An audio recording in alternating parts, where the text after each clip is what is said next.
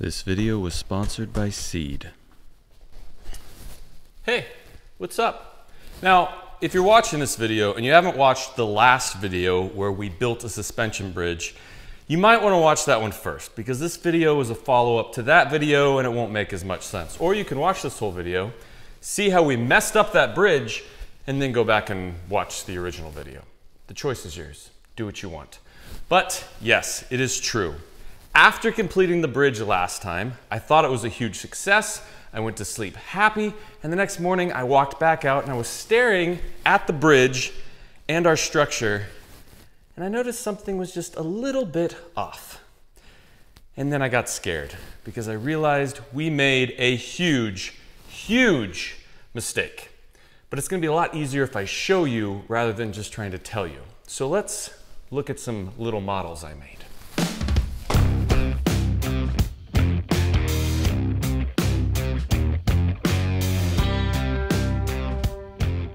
All right, so I created these little models. No, they're not to scale, but they're close enough to give you the general idea. So we built this little guy, we built this big guy, and the idea was that we put a bridge in between the two. Now what happened is one of those classic things that makes so much sense after it happens, but I just didn't think about it beforehand. In my mind, we built these things pretty darn strong. As many of you have said, we've overbuilt them. They could stand up against a hurricane. But that's with downward pressure. If you get up on these and stand on them, they're not going anywhere when you push down. The problem lies in trying to put a bridge in between this span right here. So let me show you exactly why that's a problem. This is our bridge, and that was a suspension bridge, and it spanned this void right here. Now, in my mind, this should have worked. We have a really strong tower over here and a really strong, sturdy tower over here. Many of you in the comments even said I way overbuilt these two towers, that I could have done it with a lot less lumber and it would have been just fine. And between you and me, before we put the bridge in, these things were solid and sturdy and they weren't moving at all. So we put the bridge in and I suspect that they're strong enough to span the distance and hold everybody up.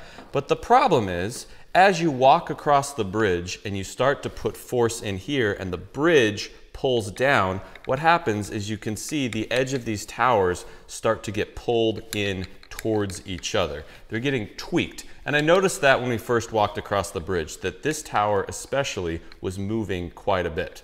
Now the small tower wasn't really moving at all. The reason for that is, if you remember, we built a staircase on the smaller tower, which hooked onto the top, and then it hooked onto a concrete pad at the bottom. Now, because the stairs were bolted to this concrete pad, this tower really couldn't get pulled that way at all. So all the force was then driven straight to the front corner of this tower, which put a lot of tension on this front corner. So as you walk across the bridge, this tower wants to get pulled in this way. And that's where I noticed we had the problem. After stepping back and looking at both towers side by side, I started to notice that the front three posts on this tower in particular were just tweaked out of plumb just a little bit. So then I had to decide, what now? I've created this problem. How do we fix it? And for that, a whole bunch of different options started running through my head. So once I realized this was a problem, the first thing I had to figure out how to do was to pull this thing back into plumb. And not only pull it back to plumb, but keep it there so it couldn't be pulled out of plumb again. Now, my initial thought was, well, the stairs worked really well on this tower to keep it from being pulled this way because it was anchored down all the way out here. So what if we did the exact same thing over here in the form of a tensioned cable that went down maybe to another concrete footing and some rebar?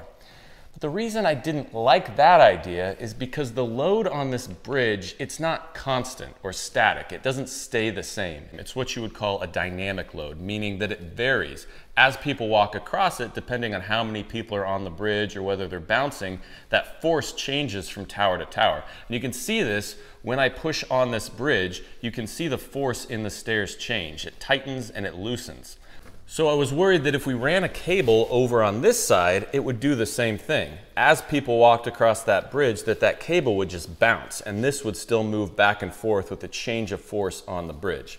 Not only that, I didn't like the idea of this thin cable running down where kids are going to be running around and possibly somebody might lose their head, literally. So that solution was out. I had to think of something else. My next thought was to strengthen this tower itself so that it was so overbuilt and strong that it couldn't be pulled. And I thought about doing that in the form of some X bracing around the bottom framing. But the reason I didn't like that solution is I'm really still depending on the strength of this tower to keep things from moving back and forth. So if we put enough tension on this bridge, it doesn't matter how strong this tower is, eventually it could still tweak it out of plumb. So that left one more solution, which is the solution we're gonna go with and the one I think is gonna work the best. Now, as we already know, when you put force on this bridge, it wants to pull these towers towards each other. So what if we could create something that keeps these towers from being able to pull closer together? Now we have our cables of the bridge and they're actively trying to pull in towards each other. So we need to fit something in between this span on either side of the bridge that's not going to allow that to happen. Enter my good friend Rick from Smith & Steel and some custom-made steel beams. Essentially what we're gonna do, pretend this is a steel beam, is we're gonna wedge one beam in on this side of the bridge, and we're gonna wedge another beam in on this side of the bridge. Now these are solid 4x4 steel tubing, so they can't compress in this way. This will not only push our towers back into plumb, but when little Jason walks up the bridge and walks across it, you can see it can no longer pull those towers in towards each other, which will completely solve our problem and hopefully strengthen the entire structure as a whole. There's just one problem. This is very easy to do on a tiny little model made out of scrap pieces of wood. I can just pick up the pieces and slide them down in there. But you gotta remember, in real life, this span is over 15 feet wide, and we're dealing with 4x4 steel tubing. I mean, these beams are big. You don't believe me? Come here, look, I'll show you. See? Look at these things. They're huge. And not only are they big, we have to hoist them 10 feet up in the air, spanning that distance, and we have to pull that one tower that's already built back into plumb. How are we gonna do this? I don't know. But you're gonna watch us try. So next we're gonna go outside. We're gonna try and get these things fit in between those towers. And if the model is correct, this should completely fix our problem, push that tower back into plumb, and we'll be ready to actually start building the tree house part of this whole project. Wish us luck. So the first thing we did was paint our steel beams a nice satin black. You know, so they wouldn't rust, because metal does that. Then we hauled them up and just loosely set them where they needed to go. Now you can see by looking at how much those beams sit on top of the tower, just how much those towers pushed in towards each other. Now we needed a place to rest the beams, so we screwed some scrap wood down below so the beams wouldn't fall down and crush us or our little toesies. Unfortunately, this was the easy part of the job, hauling the beams up there and getting everything situated. The really hard part is going to be prying these towers apart so we can fit the beams in between. I don't know how we're going to do that. Hey guys, how you feeling? Well, I mean, really, how are you feeling? Like, in your belly. You see, what a lot of people don't realize is that your bacteria levels and gut health in your belly is not what it should be. Now, there's a ton of products on the market today that advertise being probiotics and will help with gut health, but there's some flaws in those products. Number one, for a probiotic to work well, it also needs a prebiotic. And number two, most of those supplements that you see or the probiotics in foods, they die by the time they get through your stomach acid and into your colon, where you actually need those probiotics and prebiotics to do their thing. Which is why I'm super happy to announce that this video is sponsored by Seed. Let me explain what makes Seed a little bit different. This is their DS-01 Daily Symbiotic. It's the first in Seed's pipeline of scientifically validated products. 24-strain probiotic plus prebiotic formulated for systemic health. And get this, it's engineered to survive acid. That's right, it's engineered for precision entry through the GI tract. You see, the secret is in their 2-in-1 nested ViaCap. It's this little capsule here, and it's nested with both the probiotic and the prebiotic, and it's shielded from all your stomach acid. So by the time it gets through your stomach and all that acid, it's still viable when it delivers that probiotic to your colon, which is pretty sweet. So you're probably gonna wanna try this.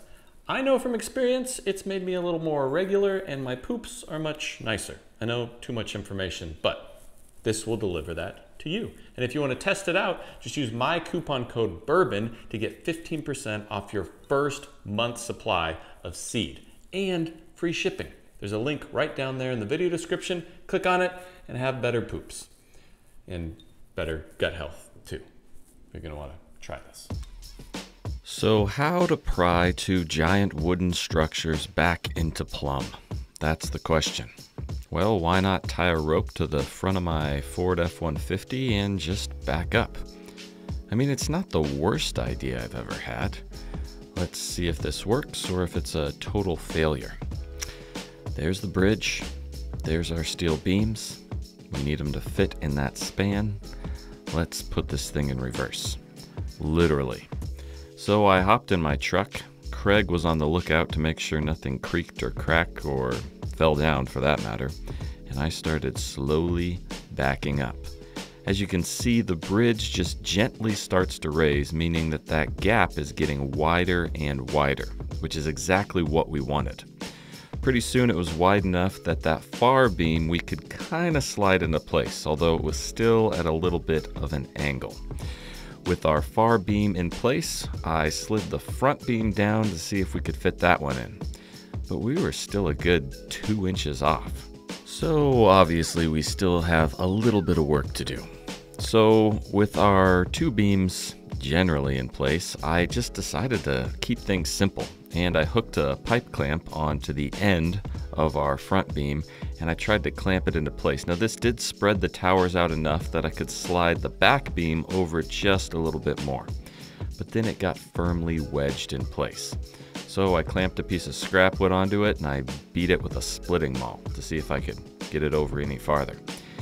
It moved a little bit, but not much. But I tightened down the clamp on the other side to see if that would give us more room, and I whacked it again. But at this point it just started to dig into the wood and I couldn't get it to move any farther. And we were at the end of the threads on our clamp, so I couldn't push the towers apart any farther with the clamp. So we decided to slide that front beam over to try and get it more parallel because the extreme angle was making it harder to get in there. Once we had it a little more parallel, we used the clamp again to try and spread everything apart. But that still wasn't working. So I decided instead of trying to come in at an angle, let's back this back beam out of there and we'll try and come in from the top. Because we don't know what we're doing and we might as well try a bunch of different things until something works. With trying to slide the beam in from the top, we were much closer to getting this thing to fit. So we kept fiddling around with it, lifting it up here, clamping it there, pushing it there, pulling it here, until finally, after a lot of fiddling and a little banging, I tapped it once and stepped on it. Everything fell apart and the beam slid into place. Whew! That was the easy one, unfortunately, because the outer one is still very tight. Which led to this pose. Contemplative. Thoughtful. How the heck are we going to get this front beam into place? Well, we could always try and back the truck up again. So I climbed back in the truck, backed up, and it did absolutely nothing. So then I thought, well, maybe if we reposition the rope so it's pulling just on that front corner. I climbed in, backed up again, and it still did nothing. You see, here's the problem. We're able to get the clamp on there and push it pretty close to the front of that void, but not enough to slide it into place. We still need to go about another 1/4 of an inch. And even when we go that 1/4 of an inch, there's so much tension on that pipe that I had no clue how we were going to slide it into place. This was an issue. The only thing I could think to do was to somehow get another brace in there that was spreading the towers apart so that that steel beam was free for us to slide into place without all the tension and force being on the beam itself. But that meant we needed another brace that was at least 15 feet long. So we ran to the local lumber store and picked up this 16-foot long 4x6. It was really big and heavy, and Craig made me lift the whole thing by myself. Now 16 feet was a little too long, so we measured out until it was under what we needed, and I cut it down with this cool worm drive beam saw. It's really just an attachment you stick on your skill saw. Next, I pulled the car jack out of the back of my truck, and we screwed that to the front of our bigger tower. Then we wedged that beam between the jack and our other side, and I tightened the jack down, hopefully to spread those two towers apart. It was working pretty good until I tried to tighten it a little more and crash. Everything fell down. Luckily, I was standing off to the side because I thought that might happen. So we tried again. This time we securely bolted the jack in place so that it couldn't fall down. Then we brought the jack all the way back down, and we didn't want the beam to fall down as easy either, so we hooked a scrap piece of wood onto the bottom of the tower so that the beam couldn't come crashing down and crush our heads. This was much more secure and a lot less sketchy, so hopefully this time it'll work. So using the jack, we jacked the two towers apart, and now our back beam could move freely. So we decided to mount this one just loosely with a couple lag screws so that it wouldn't be flopping around while we were trying to position our front beam. So once we got our back beam, in there, we could start working on the front beam. We used a combination of clamps from the other beam to pull it, but mainly we just hooked a piece of scrap wood and beat this thing into place. I don't know what Craig was thinking during this whole process, but I was pretending I was a railroad worker in the early 1800s, working that heavy steel. It really helped keep my motivation up through this whole project.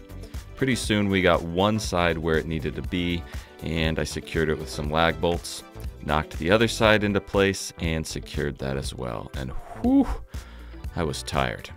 I thought this was going to be like a 15-minute thing, and it ended up taking us the entire day to work this thing into place. With our beams securely in there, I removed our tension board beam thing and all of our blocking that was keeping things from falling on our heads. I got rid of that car jack I stole out of my truck. Don't need that anymore. And the bridge was finally ready to test. Let's hope all this effort has solved the problem. My grandma wasn't around, so I had to use my wife and child to test it out. They're not quite as old, and it would be much more of a shame if they died, but hopefully the bridge doesn't collapse. I told them not to hold back either. I said get up there and bounce. And boy did they bounce.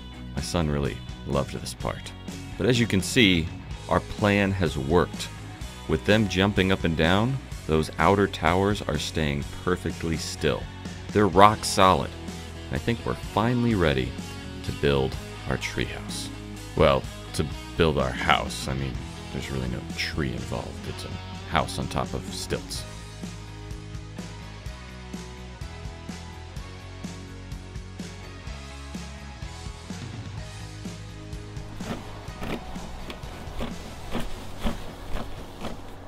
Hey! Looky there. Now I know this wasn't the most exciting video I've ever done, but it was a very necessary video because now I'm confident in the strength of both of these structures. We can finally start building the house portion of the treeless treehouse. So follow along in the coming weeks, months, years, however long it takes me to get this project done. Stay tuned for our next videos and be sure to check the video description down below for links to products, our website for a bunch of merchandise, Patreon, all that stuff. I'll just be over here bouncing. This bridge makes it really easy to twerk.